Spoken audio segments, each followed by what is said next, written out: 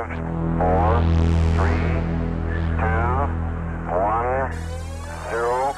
Ignition. Liftoff. Hey guys, welcome to MB Tech Talker. My name's Matt. In this video, I'm going to show you how to correctly schedule dynamic updates to ensure you always have the latest content packages downloaded to your firewalls. I will show you how to do all of this using VMware series next generation firewalls using VMware Workstation. Hopefully you will enjoy the video. If you do, please like, comment and consider subscribing to my channel. So once you have your firewall license, the next step is to make sure you have connectivity to the Palo Alto Network's content delivery network, which will allow the firewall to periodically check for content updates. If you don't have a schedule configured, no new signature, vulnerabilities, malicious domains or Globalprotect files will be loaded into the firewall. Okay, so you can see I'm already logged into the firewall. Let's check some basic settings. First of all, let's review the PanOS version that I'm running in my lab. As you can see, I've upgraded from 8.1 to PanOS 9.16, which is the preferred VM series release at the time of recording. If you're not sure how to upgrade your firewall, please check out my PanOS upgrade lab video. The link's in the description and I'll put a card up above. Right, we need to check the services tab, and in order to do that we need to go to Device, Setup and Services, and then click on the little cog. You can see we have the update server already defined, DNS and NTP is configured. Okay, so let's take this a little further. Let's confirm we have connectivity to the update server by SSH into the firewall, or if you prefer you can use the virtual console within VMware Workstation. I'm going to use PuTTY. So let's connect to the firewall's management interface and log in.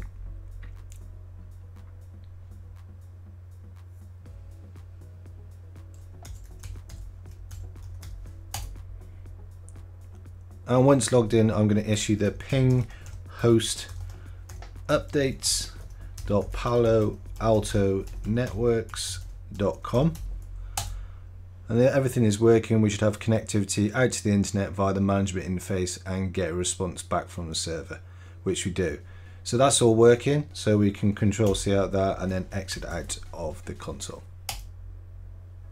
Okay, so the next step is to click on Dynamic Updates. And let's take a look at the layout. So we've got 5 sections that includes antivirus, applications and threats, Globalprotect client as VPN, Globalprotect data file and wildfire. So each section has a column with specific information like the content version, the file name, the release date, if it's been previously downloaded or downloaded now, and in the actions column you can download, install and revert, and then the release notes link open a new page and gives you the opportunity to review the new release information. Down here there's a check now button. This will contact the Palo Alto Network's update server to check to see if there are any new contents available. So let's click that now.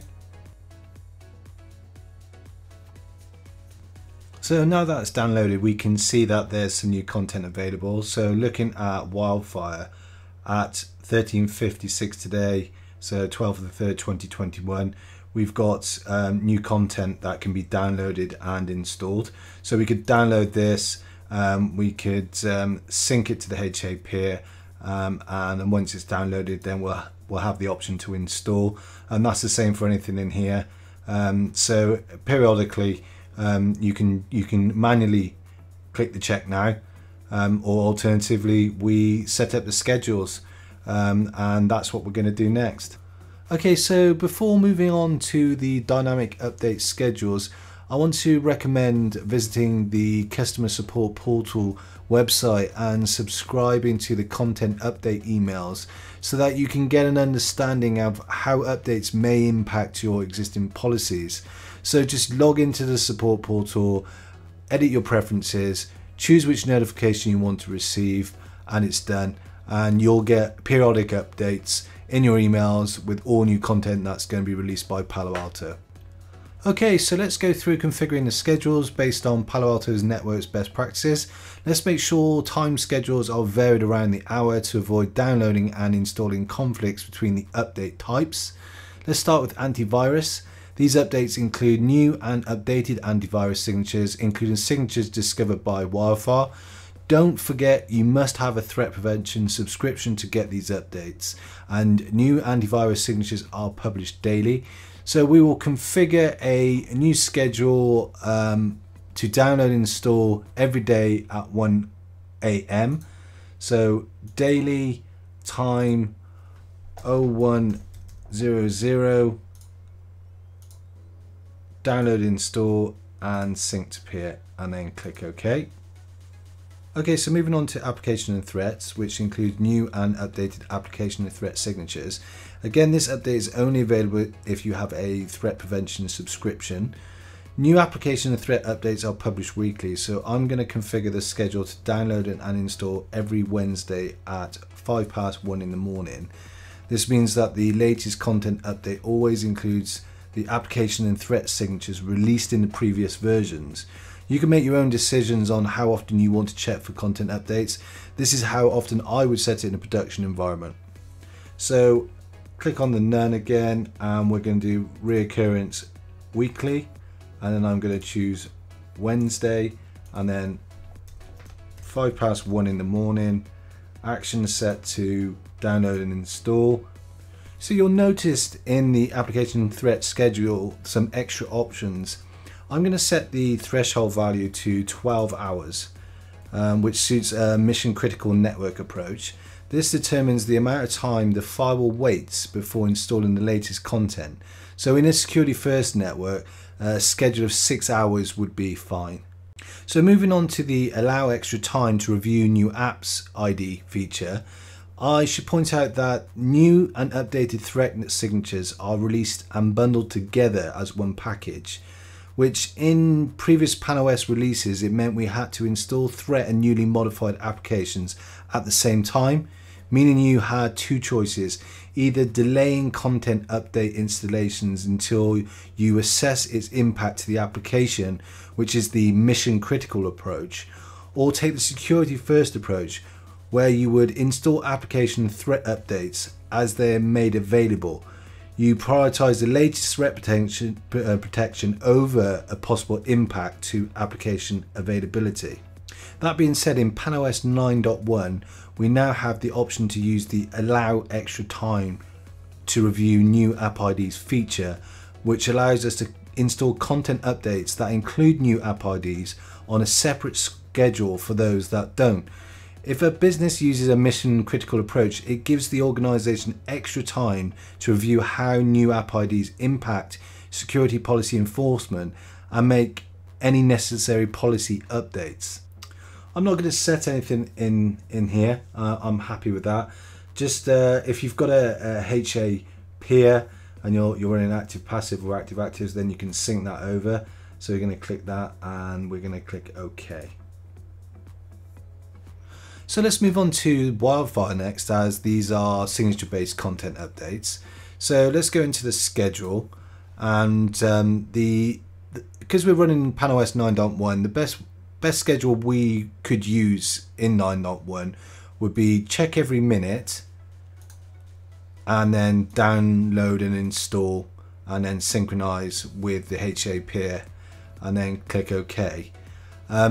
However, I'm going to point out that there's a new feature in PanOS version 10 where Wildfire can be configured for real-time protection, which means malware and antivirus signatures created as a result of the analysis performed by Wildfire Public Cloud can be accessed as soon as they're generated. But please remember that without the Wildfire subscription, you must wait 24 to 48 hours for the Wildfire signatures to roll into the application and threats update. Okay, so now we're moving on to Globalprotect.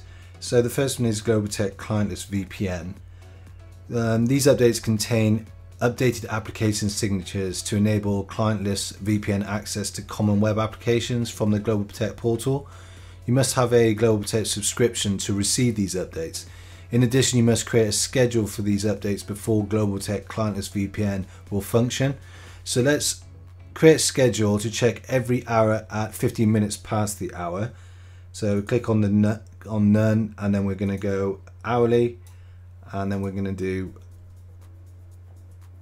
15 minutes past the hour and set the action to download and install, and then click OK.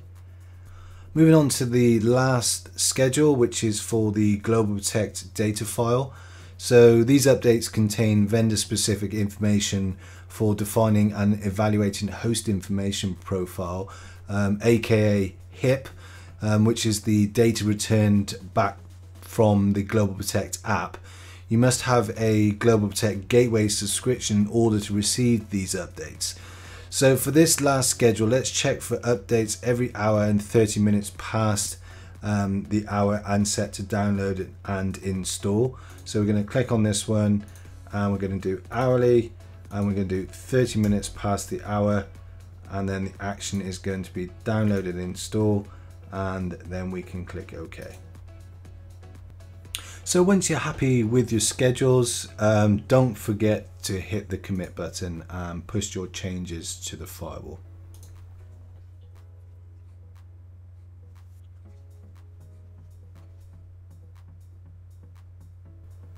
Okay, so that's the end of the lab. Nice and simple. I hope you like the video and you find it useful. Please leave any comments below, and I'll see you in the next one. Okay guys, that's it for today's video. Thanks for watching. Over the next coming weeks, I will be uploading more videos where I will be sharing more content about Palo Alto firewall features and technologies and how to configure them. If you like this video, I'm sure you know what to do by now, but just in case you don't, please hit that like button below and share with your friends, and be sure to hit that subscribe button and the bell to get notified every single time I post a new video. If you have any ideas of video content you want me to create, please put them in the comments below, as I would love to hear your feedback on any aspect of my channel. Please keep watching, and I will see you in the next video. Thanks.